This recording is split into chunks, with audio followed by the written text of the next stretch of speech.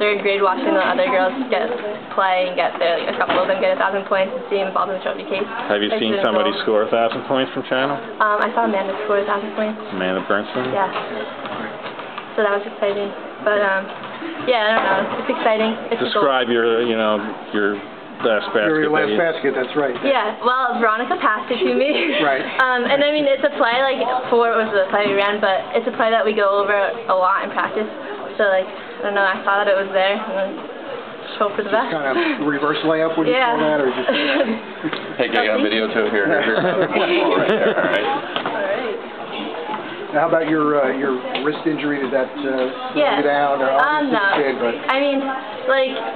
Originally, when I got injured, they told me I broke it, and I was out for the season, so coming back and playing any game was really just a relief for me, and I was excited to play, so I think that was very good. Now, is it a relief for you to get to this milestone, and you don't have to think about it ever again? I mean, it's a relief. It's also just, it's exciting, because, like, it's definitely not, like, a given, so it's more of, like, a reward rather than, like, expected. So it's, like, I don't know, it's fun. All right. At second quarter, you were on fire. I mean, you were just in the zone. Yeah. 6 straight shots. Yeah, no, it definitely felt good. I mean, it always feels good to play well and have fun. Right. And that's what we did, so.